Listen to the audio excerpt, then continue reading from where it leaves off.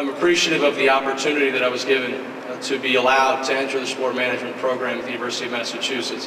I'm appreciative of the faculty members that took their time to help me grow, to help me mature, to help me develop.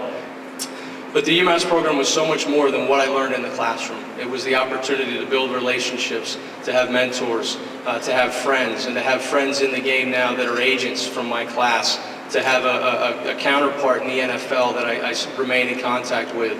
But also to go above and beyond just my class with Ben Cherington, who's the general manager of the Boston Red Sox, who's a UMass alum.